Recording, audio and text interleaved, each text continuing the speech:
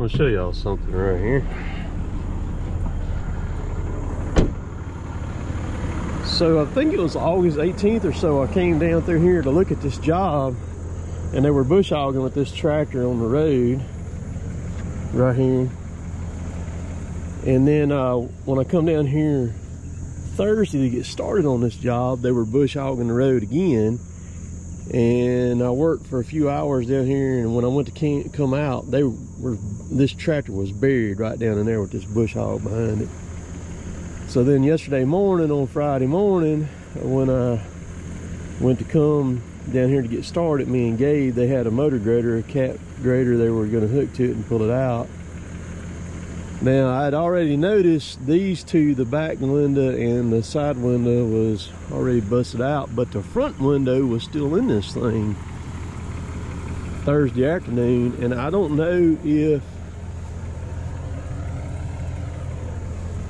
they busted out yesterday morning or what happened on it, but they demounted that tire right there. Fuel cap's gone on it.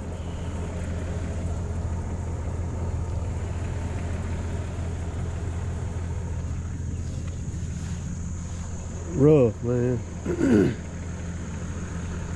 And there's a couple $1,000 worth of glass out of it right there.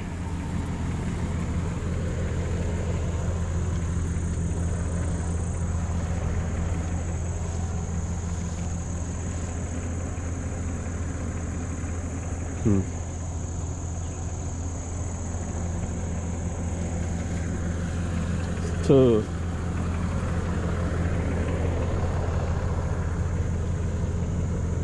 Let's see, that's a TS6110.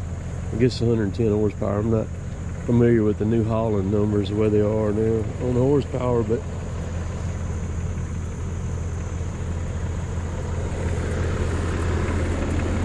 kind of crazy.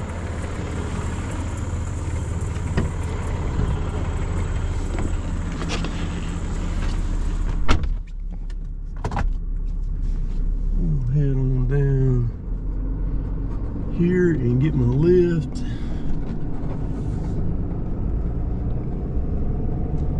That thing was buried down there too. Get my lift. I got another little job I'm gonna do for one of Will's neighbors down here before I go to come back, so that'll be good. That will give me something to do and knock another tree down. So yeah, show y'all this right here. The Instagram people have seen this before, seen it again today, so I get them both on there. I'm gonna tell you what, if you want a truck that will get with the program, just get you a 5500, man. They're in a different league of vehicles.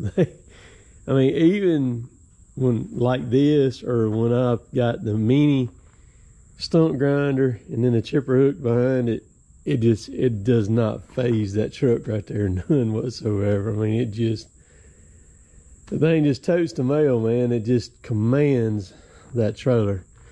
You're going down the road, and it just, like I said, it's a different animal, that's for sure. So I want to talk about that tractor down there that was in the first part of this video. I can't stand stuff like that, man. I don't care. I don't care if it's individual's property or if it's county's property or whatever it is. I can't stand to see people not take care of stuff. It drives me absolutely bananas, man. Just like this tractor right here, or, you know, my Mini. The Mini's got pushing, it's right at 1,700 hours on it now. I've had over 4 years. There's not a dent on that thing nowhere, man. And in that tractor, I run that tractor. I do some rough stuff with that tractor.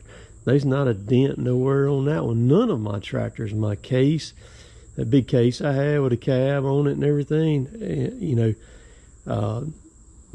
nothing dented up on it. My New Holland that I had, nothing dented up on that right there. I mean, sure, you're going to have stuff happen, because I can't stand being around people who can't take care of stuff, you know. Y'all be good. We'll catch y'all later. Later, taters.